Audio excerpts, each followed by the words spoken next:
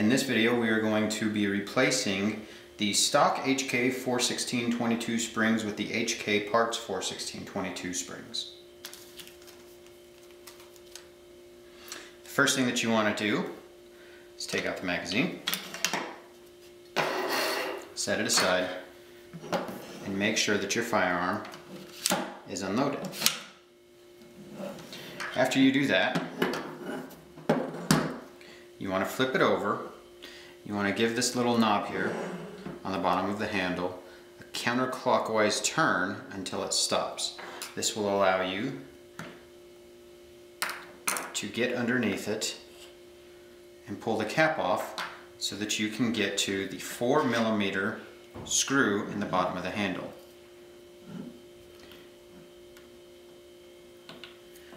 You need to remove this screw to take out the fire control group.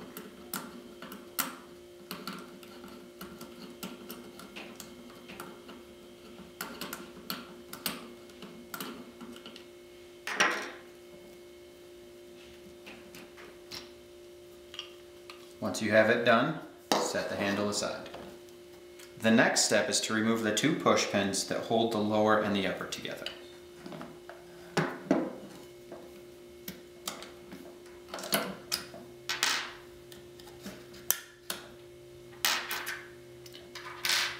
Set the pins aside and separate the upper and the lower. Take the upper and then set it aside too.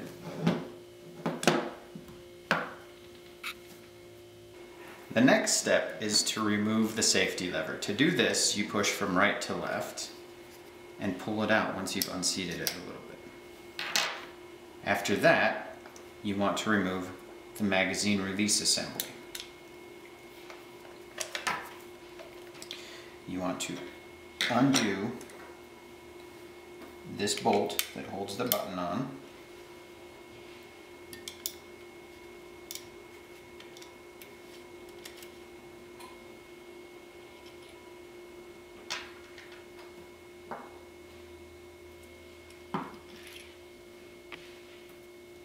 Which will allow this to come out. And that pin goes all the way through the part of the assembly right there.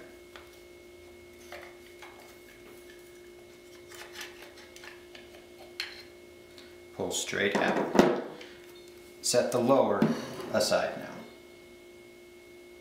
At this point in time, if your hammer is still cocked back, you want to release that slowly.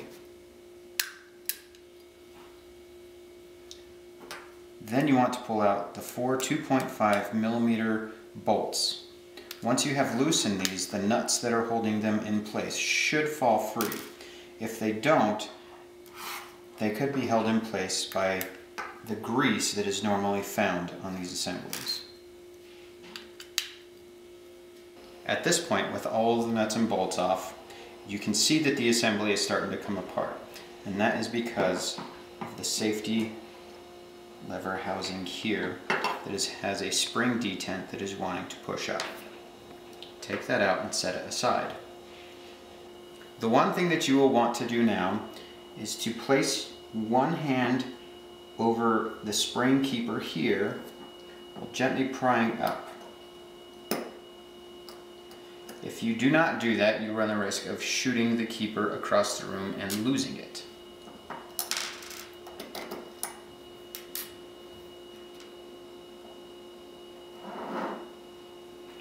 The other two springs that we will be replacing are going to be the sear spring here and the trigger return spring right there. The next thing that we are going to want to do is to remove the sear spring here. First, you can take out the nut that's in the bottom and set that aside. I pry up on the sear spring like so until it comes loose. At that point, you can pull it out and put it aside. The next spring to pull out is going to be the trigger return spring here. There is a hole that it slides into on the trigger, and then of course it rests on the face of the assembly. You can simply tilt the trigger up and pull this spring out. Now take your HKParts replacement springs and put them in. For the trigger return spring, we do the basic reverse of how we took it apart. The next spring will be the sear spring. You want to take it and place it in the hole in the face of the sear. While you are doing this step, you want to make sure to keep pressure down on the trigger so that it does not come out of the assembly. Get it resting like so, and then push it into the face.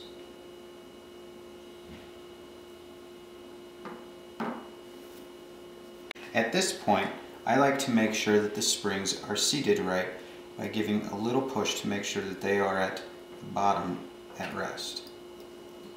At this point, you're going to want to put the hammer spring on. You're going to want to apply a little bit of pressure to make sure that the trigger assembly does not fall out.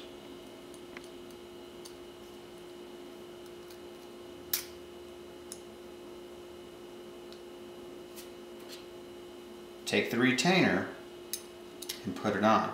Remember, this is under pressure, so it will be slightly hard to do.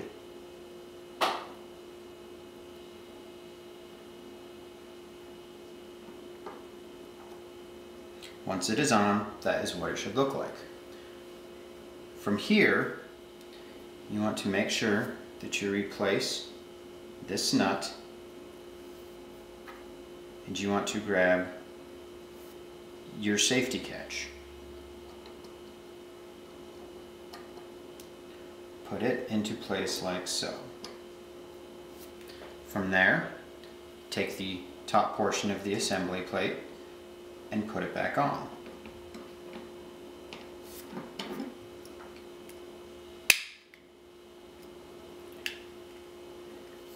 If it is like this and hard to put together, it is mainly because your trigger assembly is a little off canter. Give it a little bit of a tilt and it should fit flush. From here, put the 4 bolts back in. Before tightening this top one, you want to put your buffer back on. Push it into place and then tighten.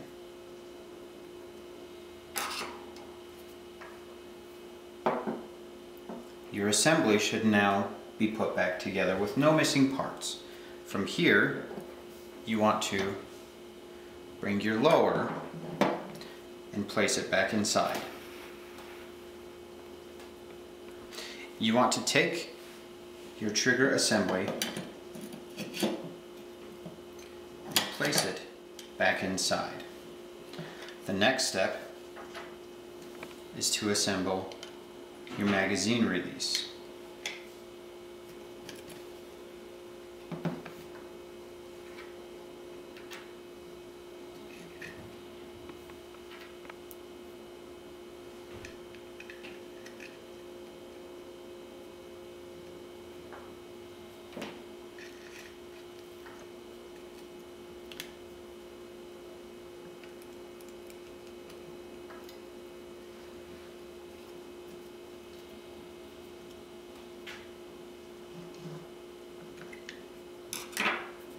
The next step is to put the safety lever back in.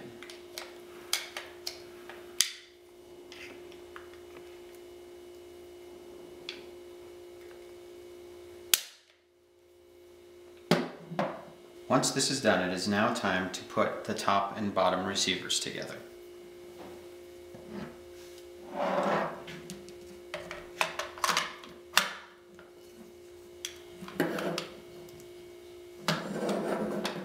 With the HK 416s, you want to put your pins in from right to left, longer pin going in the front.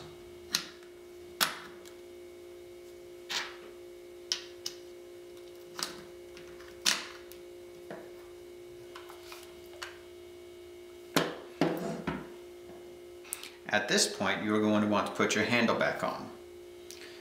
The screw on the end of the handle is going to be a 4mm screw. It will be easiest if you put it on the end of your tool like so. Insert into the hole and then line it up on your receiver.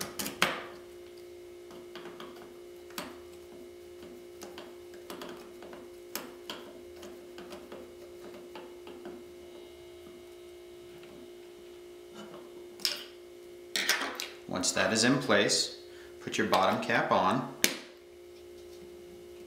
twist into place, and you are done. Alright guys, thanks for watching the HK416 match trigger spring installation video and guide.